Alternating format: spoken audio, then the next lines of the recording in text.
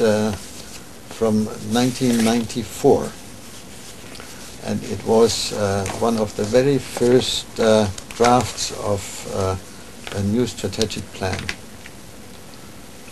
And do you know what the headline was? Something to do with 2010, I believe, right? No, it was IRRI towards 2050. 250. And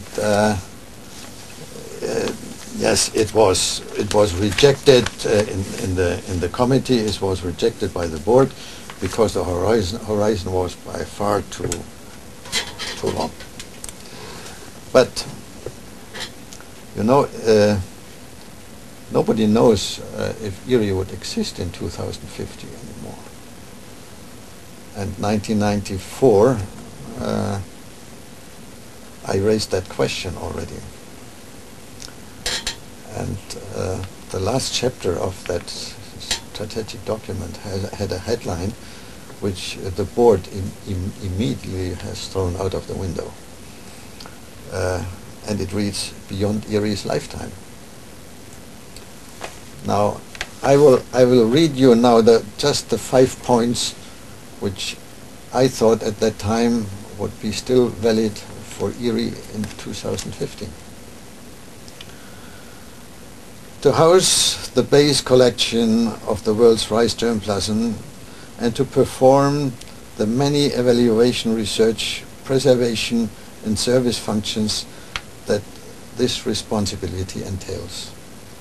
Second, to collect, evaluate, select and make accessible information on current rice research and development programs, rice and rice-related research results, and global rice research resources, human, financial and physical. To retain a response capability that can catalyze the use of those resources, e.g. through specifically recruited international teams working on topics of supra-national importance. And to organize and convene conferences, task forces, seminars and meetings to facilitate the exchange of information and to focus the application of knowledge on the resolution of emerging problems.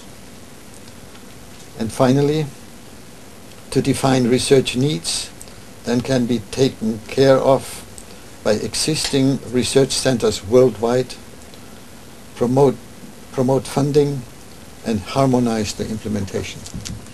So, I hope that in 2050, IRRI has more functions than this one, but these functions definitely will remain as a task of an international institution which is responsible for promoting rice research worldwide.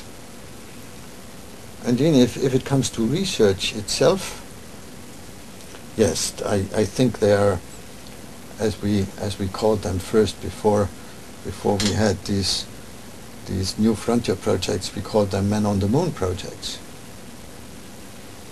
If you see the world today and the confrontation of problems ahead, there's a whole bunch of it we have not thought of.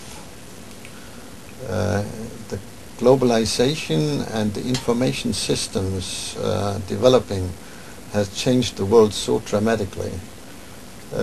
Not only if it comes to the flow of capital and the flow of information, of knowledge, but also of manpower.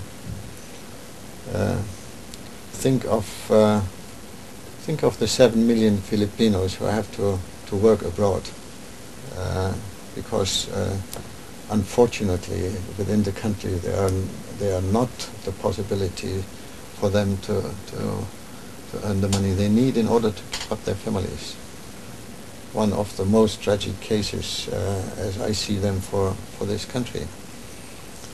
But we definitely will have to deal with a research agenda in agriculture which is very, very different from the one today.